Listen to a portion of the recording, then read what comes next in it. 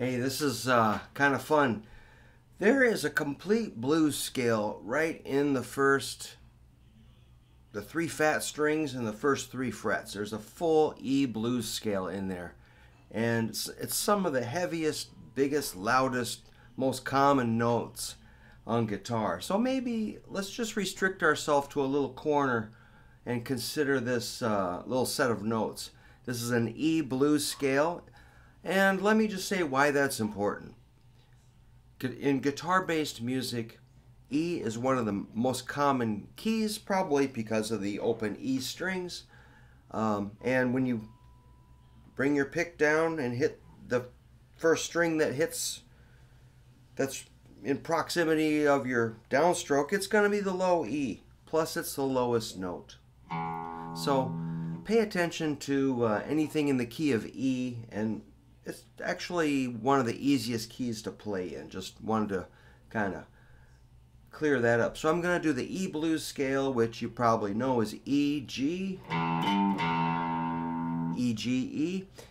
I'm going to go E, G, A. Let's back that up. A, G, E. So 0, 3, open. Open 3, 0. Very easy. Well, we're going to get to the other notes, but let me just say something about that G. You can kind of spin it just a little bit, just a slight rotation. It just sort of makes it sound a little more mean. But if you bend it really far, it sounds kind of ridiculous. That's no good. We just want a small, just disturb that string slightly. Alright, let's add one more note. It's B flat. I'm going to go E, G, A, B flat. B flat is the flatted fifth, the Diablo in Musica. It is a very dissonant note. That's first fret, fifth string, B flat, the flatted fifth. That's what makes it a blues scale. It's also called a blue note.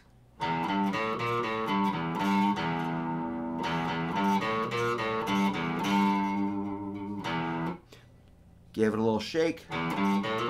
You can hammer on and pull off. I love it. Alright, if that's a flatted fifth, a B flat, that must mean B is the fifth. Yeah, the fifth note in an E major scale is B.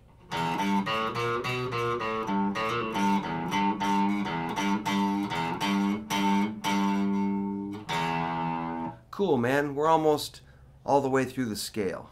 So we got E, G, A, B flat, B. I'm going to tell you what we're not going to play. We're not going to play C. And we don't want D flat. So leave those out for now. We're going to add the fourth string open D.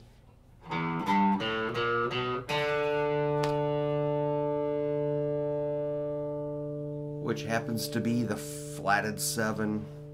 When we say E7, it's because we add a D note to an E chord. And that's what makes it a dominant 7th.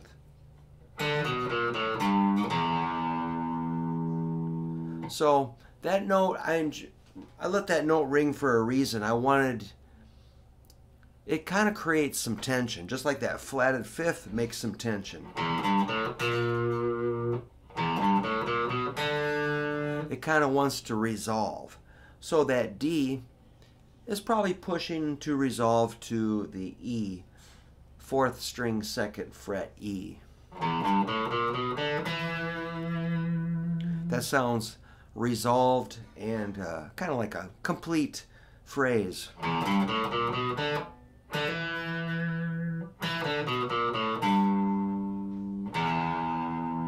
So it sounds cool to resolve on the root, of course. And that's a good habit to get into. Just let that root ring out and maybe make some space and wait. Maybe listen. I always say we're listening for maybe the keyboard or the vocal or harmonica or some other instrument. Leave some space. Okay, so space is an element that we definitely want to use. So, okay, so some riffs. Here's using some of these notes. Of course, there's like, I call that Johnny Cash style. Boom, boom, boom, boom, E, B, E, B. Or I call this the rock beat. You've seen me do this in videos before. I'm going to play E, E, G, E, repeat.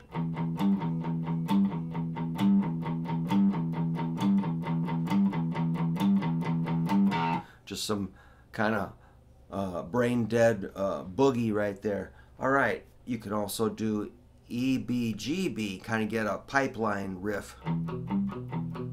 E, B, G, B. Those are some riffs I teach my students when they're just kind of looking for something to practice, you know. So I'm gonna play a little bit of an Aerosmith song.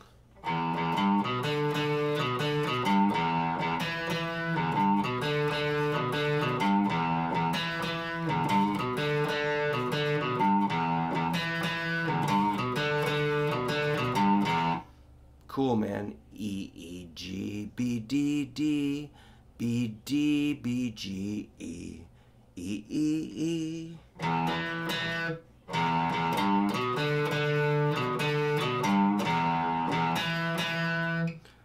I love that riff.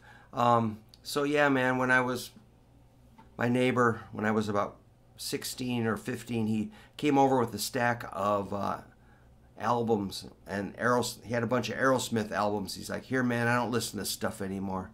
I'm like, what? There's a lot of albums, man. So started listening and like, Aerosmith, cool. I liked it. So another one off of Aerosmith's debut album was their cover of Walking the Dog, which is like,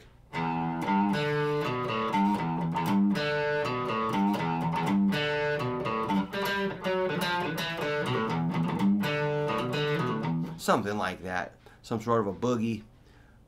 I should work that one up again. That's pretty fun. So it's kind of a gold mine of riffs. You could do like kind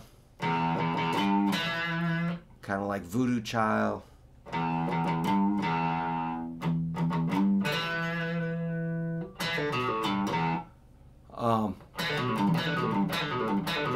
That's kind of a hot lick, like a E, D, B, A, G. E, D, B, A, G. Those are pull-offs.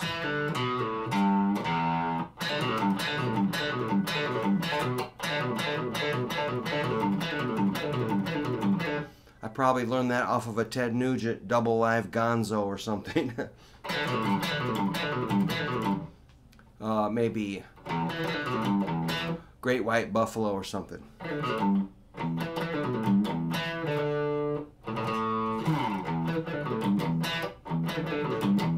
Anyway, it's a gold mine of notes. So, plus, you know, you got the lowest note on your guitar, and you got 3 open strings. It's like, that's pretty easy. And then all you gotta do is just add this E, B, and G. Get that B flat for the evil note. I even wrote excuse me, I wrote a couple songs. I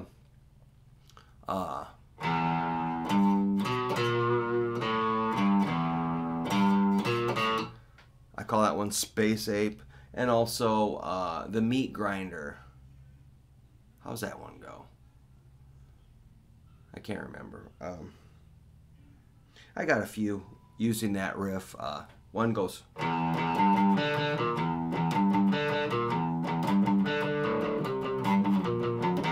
It adds like a C and an F in there. That one's called the Reverb Shake.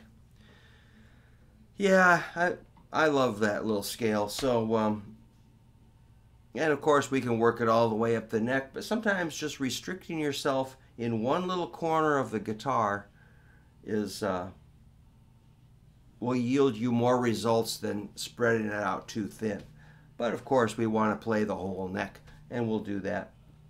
soon, I'm sure. So yeah, man, if you need anything written out, let me know, but mainly I'm just gonna say the video is gonna speak for itself.